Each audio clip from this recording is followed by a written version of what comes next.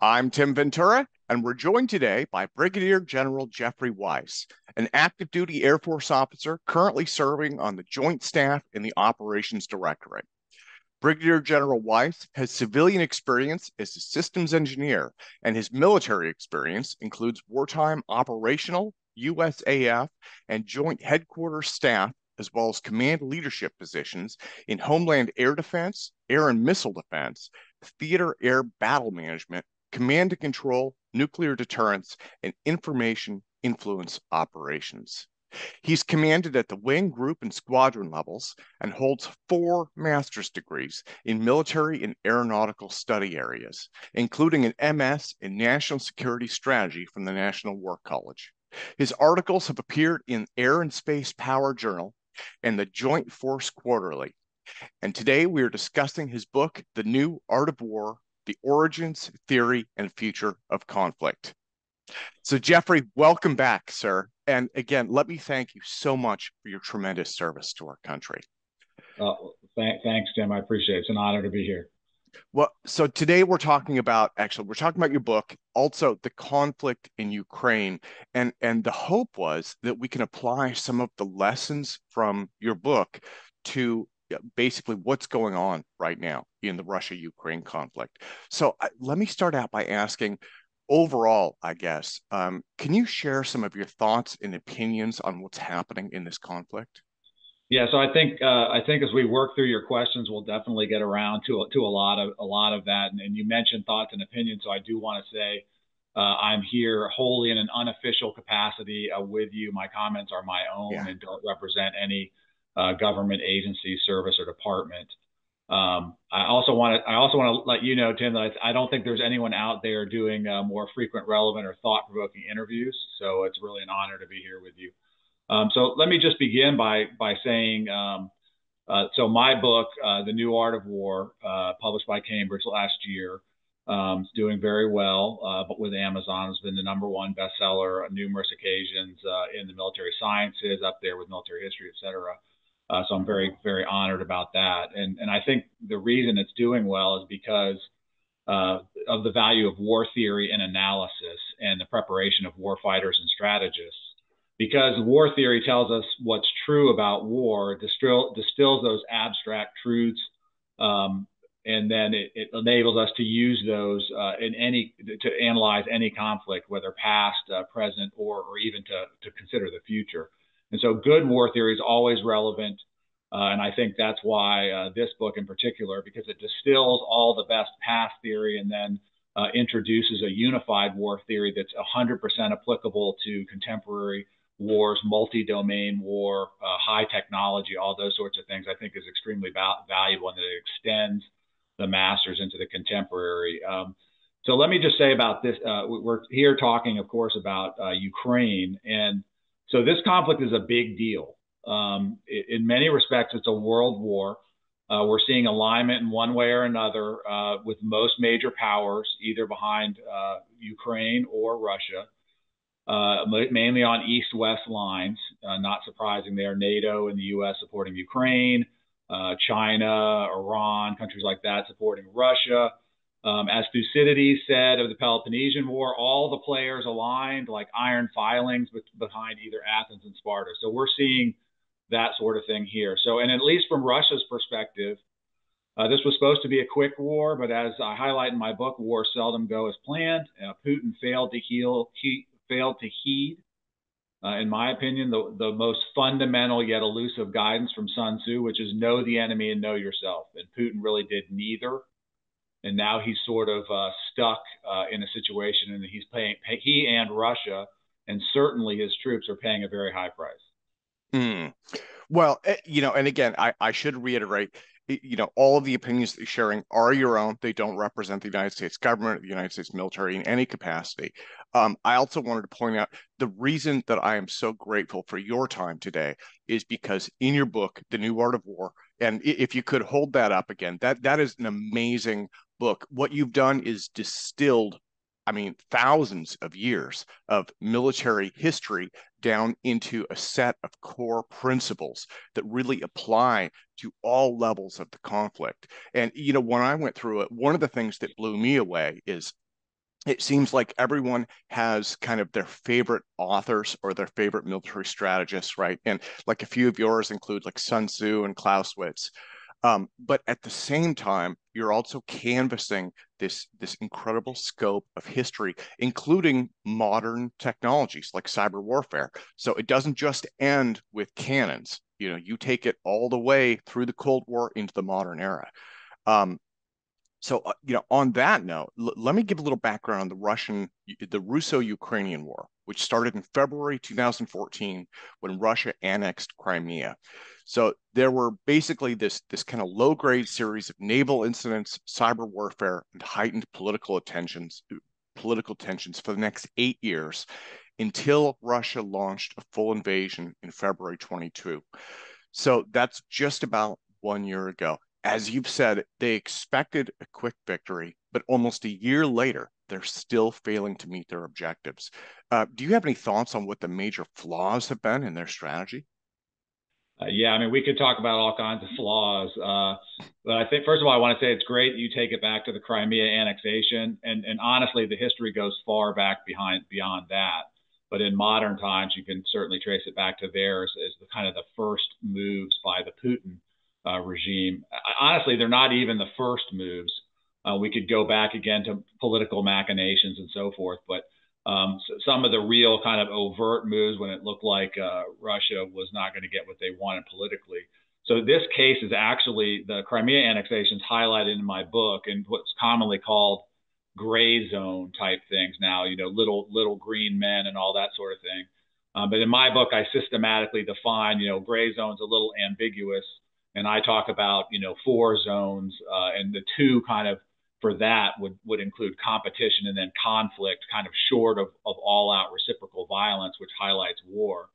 But to the question of why Russia's failing, if Putin had read my book, he would know that in war, and not just my book, many theorists have said this, of course, because it's true, is that the will to fight is what's paramount, not physical capacity.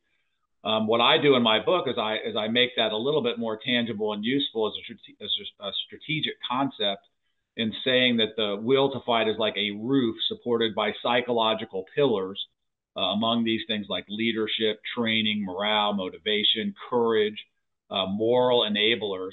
And then those pillars then rest on a foundation of physical capacity. So a lot of times we think physical capacity is paramount, but it's really just a foundation for the psychological element to sit on. So Russia did not adequately account for the psychological elements. They looked at their physical capacity and thought this would be easy, and that wasn't the case. So also in my book, I highlight the 4 essential acts of strategy, the first of those being to define the political aim. And then the second one is where we really assess what we have or what we can obtain, ways and means to support the political objective that we've set out for ourselves. And you really must have an understanding of the difference between the nature and character of war and the will to fight and these sorts of things. And this is where Putin fell very short, and where most people do, because that's where the decision to fight or not to fight. The third and the fourth essential acts are the implementation act and then the adjustment act, which is where you have to say, okay, things have changed, and now how does my strategy have to change? So Putin has underestimated Ukrainian will to fight, so the psychological component. He overestimated his own forces, their will to fight, and he placed way too much value in the overwhelming physical capacity, which again is just the foundation. Without the pillars, the will to fight is weak. And so Ukraine has eroded that capacity. It's been the capacity has been reinforced by the West. And then Putin has seen his misfortunes accelerate, which is to say, you're looking at a major conventional and nuclear power, which is at a stalemate with tens of thousands of casualties, a wrecked economy, and only a small slice of Ukraine to show for it. And so the strategic blunders of Putin and Russia are manifold in this case. Yeah. Well, so let me jump around on my questions a little bit because in terms of will to fight, the Ukrainians are fighting for their lives, whereas young Russian men, I did a little bit of research on this last night, reportedly are fleeing the country to escape the draft. They are getting quote unquote beat up for refusing to fight. And the desertion rate is so high that Russia has reportedly set up a second front line just to kill its deserters. So, I mean, what are your thoughts on this tremendous disparity in morale? Yeah, I mean, this is Russia's taken a very Machiavellian approach to how to the whole thing, including to how they're actually fighting the war. And so, I mean, morale is one of the most important pillars. The late war and strategy expert Colin Gray said morale is actually the single most important contributor to military success. George Marshall said that it's morale that wins the victory. So it's played a huge role in this conflict. You're just not, the beatings will continue until morale improves, right? And in this case, that morale at the lowest levels is extremely poor on the Russian side. I mean, the Ukrainians are fighting, as you said, for their lives, for their homes. Again, that goes to the motivation pillar, which is closely tied to morale and the psychological component. And so those Russian fighters they thought they were in an exercise when this kicked off. Now they have no choice, right? They're there. They're not allowed to turn around. Now their motivation is literally individual survival, which is a powerful motivator. And armies in the past have used that as a motivation, but it is not as strong as fighting for your home country, fighting for your loved ones. And that is a significant reason why, again, that we're looking at a nuclear power, we're looking at a major conventional power at a stalemate and holding just a sliver of what their original objective was. And honestly, in a situation where they're not entirely sure what to do to get their objectives accomplished. Yeah, yeah. Well, in terms of how this is playing out so far, both sides appear to be taking heavy casualties. The latest research that I did shows that Russia is also taking heavy losses in their leadership. So over 100,000 Russian casualties so far. That's not necessarily dead, but that is casualties, right, including wounded. That's right. Including at least, and the estimates vary on this. The Ukrainians have said up to 160 generals have been killed. I think the more official estimates are they've lost 29 generals and over 800 senior lieutenants in the first 9 months of this conflict. So I guess one of the next things I wanted to ask was, how do you think it affects Russia to lose this many experienced leaders in such a short period of time? Right. Well, the obvious answer, Tim, is it's devastating. Leadership is a very important pillar. When we don't have confidence in our leaders, we have a very hard time remaining motivated to fight. Again, this is a major psychological pillar. It affects the moral enablers of courage and confidence. These leaders are the fact that they're being killed is immediate and tangible proof of the failure of their strategy and the failure of their tactics. And then it completely erodes confidence, morale, particularly at the operational and tactical level. It does not. It makes it look as though these leaders are not competent. And one of the things that doesn't get reported that much is that there's a double effect of the loss of these officer leaders, because the Russian army in particular is notoriously poor in the character and quality of its non-commissioned officer corps. So what's that next echelon of the enlisted leadership that are really the ones that are down in the trenches making things happen? With that being poor and then the officers also being poor, you're just in a very difficult situation. And it's a recipe for continued failures, particularly when you consider that Russia is trying to send more raw recruits into the mix. Who's going to train those recruits? Who's going to lead those recruits? Who's going to prove that they have the capability and the capacity, the character, charisma to be successful as a leader? That is just a recipe again for continued problems for the Russians. Yeah, yeah. So let me change topics a little bit. I wanted to touch on supply logistics. This one actually, for me, this started with it was an article about the US Navy saying they were having logistical issues resupplying because so many weapons are being sent to Ukraine. But Right now, Russia is reportedly running low on missiles and ammunition. They've depleted their stockpiles enough that they are reportedly firing 40-year-old artillery shells, which has taken the failure rate on those just through the roof. Now, on the other side of this, Ukraine is using so much ordnance that European and American arms manufacturers say that they are struggling to meet demand. They literally can't keep up with it. And the US military, again, is reportedly running low on some munitions from sending so much to Ukraine. So when I read this, I read it through bits and pieces. I was just like, that to me, that's mind blowing. It's mind blowing to be using that much ordnance. What are your thoughts on that? Well, I think it's consistent in some ways. This war has been described as a World War One style, is what it's reverted to. So what happens when you're in that sort of situation is you get a balance of power effect. That's why it bogs down into a stalemate. You can find it in numerous places in my book how that occurs, how that decision making process, and how once you're in a balance of power situation, whether it's at the national, international level or at the tactical level, it becomes extremely difficult to decide what to do other than to try to escalate in terms of, munitions and firepower. Mm, This is what they did in World War One, is they tried to mass fires and charge.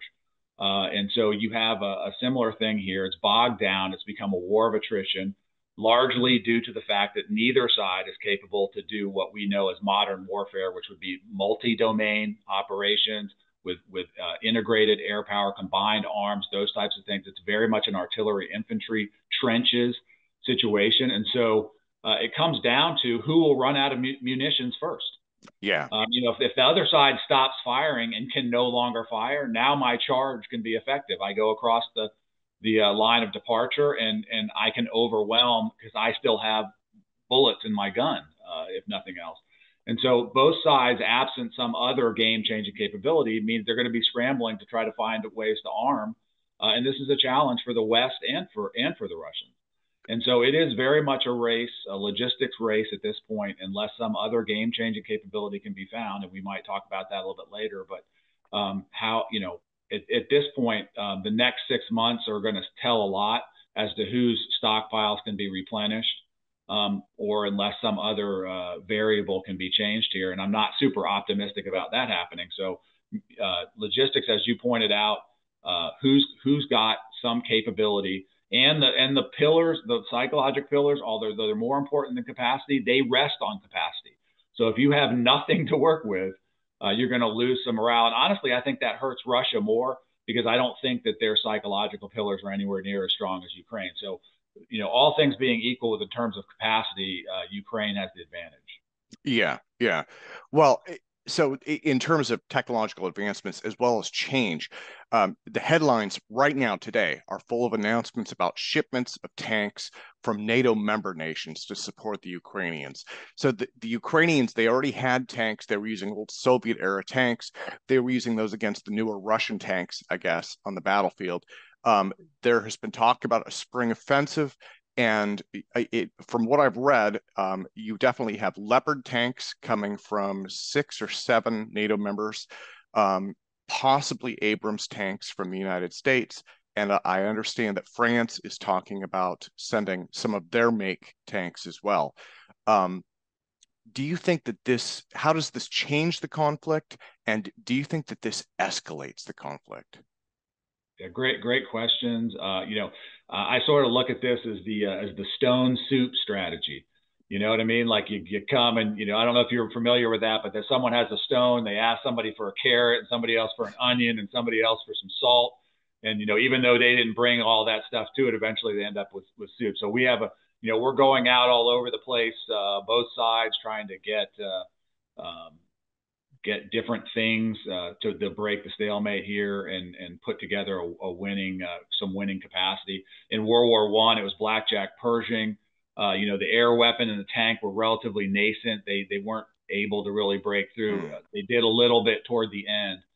But certainly, again, World War One style conflict, we're not seeing the introduction of air power, although that's certainly something that we could discuss and is being discussed. right now. The Russians have it, but it's more or less neutralized on both sides. You're seeing a lot of UAVs and stuff. So can we bring the tank back in, make it relevant? Mechanized warfare, maneuver, faster speed, breakthroughs, all those kind of things. So both sides will be trying to do that. What you're seeing is, on the West, with everything you're talking about, is the introduction of weapons that are designed to do just that. They're designed to break through static lines. Will the terrain support that? Will the weather support that? Will all these other factors support that? That remains to be seen. But the point is to bring enough capacity in to change Russia's strategic calculus and get them to abandon their designs. The big question is, will it be enough? The Russians, they're still seeking the same advantages. Again, one of the things I highlight in my book is that the form of war, war is really a lot about achieving a localized relative capacity advantage and then exploiting that to contain and destroy the adversary. And so can they do that, or will we see a balance of power? Again, we're seeing an influx, like you said, of potentially of tanks while this plays out. The Russians also, they're familiar with that. And so both sides will be vying. And so the question is, again, will it prove decisive? Will there be a breakthrough? Will it force the other side to change its strategic calculus under the fourth essential act of strategy? Remains to be seen. It is interesting. Now, since you'd gotten into air power, so there are some different aspects of this. One of them is I have heard that F-16 jets are something that may be sent to Ukraine. I've also heard what you'd said, that Russia already has air capacity, but it's basically been neutralized because of air defenses. And so that's taken it back to more of kind of a land battle, and it's eliminated a lot of the multi-domain capabilities, right? So that's right. Yeah, absolutely on both sides. And I mean, we saw a lot of it early on, and there was a lot of capability lost on both sides. And so there's a fear factor now of, losing, multi-million-dollar airplanes, to cheap missiles. Because frankly, the doctrine and the training, not everyone can do it and make it look as easy as the United States in that respect. Yeah. So. But certainly, I mean, so we're talking about, air power, again, raising it to another domain. Air defenses are extremely difficult, to deal with that. So it has the potential to be escalatory, of course. We've heard plenty of rhetoric in the open source confirming the Russians view air power that way. They're saying the same things about tanks, frankly, in the open source. So they're going to always be against it. What can they do about it? Not a whole lot. But I think one of the things we have to highlight is there's a big difference between, Ukrainians using Western weapons against Russians in Ukraine and NATO or U.S. persons using those weapons against Russia in Ukraine, or if those weapons are actually going into Russia proper itself. Those are the types of things that could certainly lead to escalation. Without also necessarily proving decisive, without the ability to maintain, sustain, train, and those are the sorts of things you need with air power. It's very technologically intensive, and without the rest of the things that go with it, an F-16 is not going to do a lot by itself. It needs a pilot, it needs a maintainer, it needs munitions, it needs fuel, it needs escort aircraft, it needs intelligence, surveillance, and reconnaissance to dope out the air picture. So it's not as simple as I'm just going to introduce, and the same is true for tanks, some weapon, and that's somehow going to change everything. There's a lot that goes with it. And so I think people just need to recognize that it's a very complicated and not necessarily simple. Yeah. Well, in terms of potential escalations, and I've kind of heard the rumblings. I'm sure that we all have. I believe Dmitry Medvedev alluded gently to the use of nuclear weapons, but then I've also heard a lot saying that Russia's nuclear doctrine prohibits this unless Russia itself is directly threatened. Do you see any potential for escalation in that direction, or do you think this will just remain a conventional war? Yeah, I mean, as I point out in my book, first of all, wars can be very unpredictable. And rules and doctrine and treaties, they serve a purpose, but honestly, As soon as that purpose comes at odds with survival or the political objective, a lot of times we see rules and doctrine and so forth dismissed or ignored. So we have to think as a strategist. Yes, Russia has these rules, but like, are there reasons why they would violate those rules that would cause that adversary to throw it out the window? I discuss nuclear weapons a lot in my book. They're extraordinarily important strategically. It's why we hold on to ours, and why a lot of relatively marginal but controversial countries like North Korea and Iran, for example, are pursuing them or try to get them. If you look at the U.S., I mean, we invaded Iraq. If they'd had nuclear weapons, we probably wouldn't have done that. If Ukraine had nuclear weapons, Russia probably wouldn't have invaded Ukraine. And, you can go on and on. Taiwan, take note. But in war, obviously, there's a chance for miscalculation.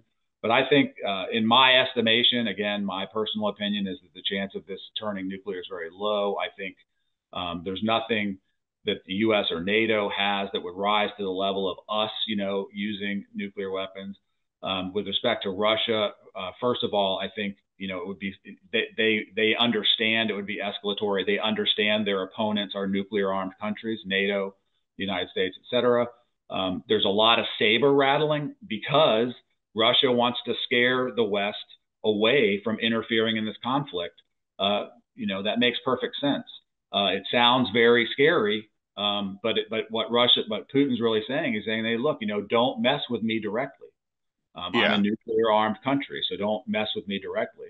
But what's happening in Ukraine, though very important to Putin, I don't think rise to the level of an existential problem. Where we have to be concerned is if we think something morphs in such a way that Putin feels that his hold on power, and Putin is the center of gravity here, make no mistake. It's not the Russian people. It's not their armed forces. This war is going to go as Putin goes, at least from the Russian side. If Putin decides that his future is at stake, et cetera, then we have to be more concerned. But I don't think it's at that level right now. And it's not really likely to be that way unless the West actually escalates it to that level. And again, I don't think that's going to happen. So there's a lot of safeguards, definitely something to talk about, definitely something to be concerned about. But again, in my personal, unofficial opinion, I don't think the chance is high for going to a nuclear escalation. Yeah, yeah. Well, so in our first interview, one of the things that I had asked about was, is it possible to use military strategy, military theory to try and find some kind of a political off-ramp in terms of continued escalation, right? And I know that's challenging, especially now that a hot war is broken out. But that question kind of resonates in my mind. It's like, okay, if we have an idea in general terms where things are going, and as you've mentioned, it looks like both sides are basically just kind of slug it out like two boxers in the ring until one of them drops. Is there a way to use some of these principles to find a way out, I guess? Well, yes, and at the heart, I mean, if you want to think of it from a theoretical standpoint, so we have our political objectives, they have their political objectives. At the heart is political survival, and again, that's where I think we're not at that level with any of the nuclear armed countries. So I think from a nuclear standpoint, I think we definitely have a lot of trade space for de-escalation. I think we know what we think our red lines are.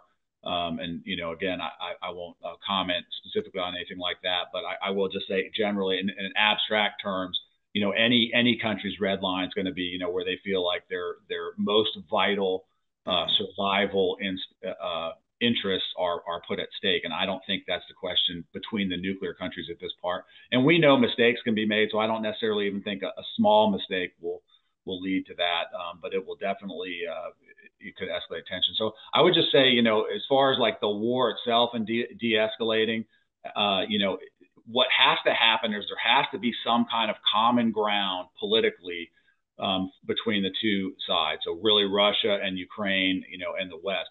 The West is not dictating to Ukraine what to do. They're defending their country, and they're using every trick at their disposal to get help. Yeah. On Russia's side, Putin has invested a lot. There's a lot of sunk costs on both sides. And right now, I think there's very little chance of de-escalation out of a war until both sides feel that they have no other alternative and nothing else to turn to a breakthrough. because essentially they're each side, Putin's side and Ukraine's side, they're mutually exclusive. And that's why they're not even, I mean, they can't even agree on a place to go or when to be there. People are trying to broker peace. I mean, people are trying to offer solutions on both sides, but it always runs into Ukraine will not accept Russians on its territory, and the Russians will not accept giving up anything that they already have. And so there's no place to kind of begin a discussion until one side forces the other one to do it. They'll have to continue. And what I will point out, one more thing about theory is that these things are reciprocal. So war is reciprocal. Someone decides to fight, someone else decides to fight back every time. Well, the peace part is reciprocal too, because I mean, Putin may say, "I'm happy with what I have right now," but if Ukraine and I'll stop fighting if you'll just agree that I can keep what I have. But Putin has to agree to that. If one side stops fighting, that's not okay. It's not the end of the war unless the other side agrees to stop fighting too. And so that's kind of where we sit right now. Yeah. Geoffrey, let me thank you again so much for your time today. It's truly an honor to be able to interview you. And thank you so much for helping provide context on this. I want to remind everyone to look in the YouTube show notes for the link to buy The New Art of War. Again, let me thank you so much for your career of service as well. It has been a true pleasure and an honor to have you with me today, sir. It's been an honor for me, Tim. Thanks for providing this forum. And again, I don't think anyone can match the relevance and incisiveness you bring day in and day out to this medium. It'll be really interesting to see how this plays out. There's a long way to go, and we'll be paying attention closely. And I do think that my book is an excellent way to understand, exactly what's going on, and then kind of plug that into our bank to do analysis on how it may play out. Absolutely. Thank you again, sir. Thanks, Tim.